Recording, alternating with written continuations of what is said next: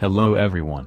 I am Ian Sheikh from the team Renewables along with my friends from Mechanical Engineering Department of MK Orchid College of Engineering and Technology Solapur.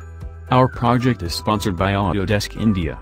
Our industry mentor is Mr. Anand Pujari and Institute project mentor is Professor Basvaraj Brajner. We welcome you all to the journey of our project hybrid energy generation system through solar and fast-moving vehicles. So let us begin. Energy is an important aspect in our everyday life. The resources we use are limited, whereas the population consuming the same is increasing day by day. Around 90% of energy in 2019 was generated with the help of non-renewable energy resources. Only 4% of energy was generated using renewable energy source such as wind and solar. Our project aims to design and develop a mini vertical axis wind turbine along with solar panel which can be installed on the highway dividers. Our aim is to capture wind from the fast-moving vehicles on the highways and use the solar energy simultaneously. One of the most important things in our project was the availability of wind data at the highways generated by fast-moving vehicles. So we did the survey at different highway locations.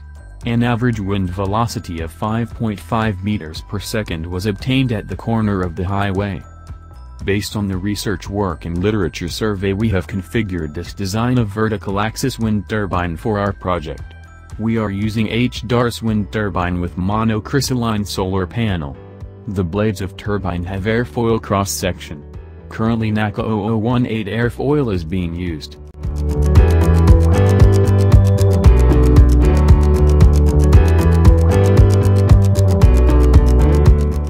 We have given a compartment at the bottom of the turbine, where all of the electrical components are located. So the maintenance can be carried out easily.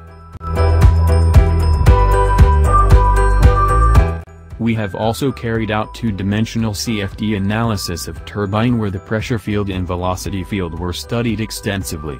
Static analysis of all the components was carried out using Autodesk Fusion 360 software.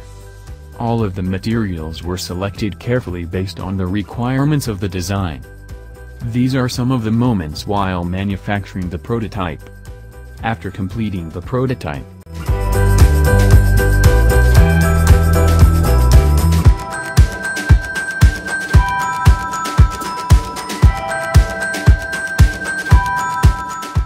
testing was carried out with help of air blowers.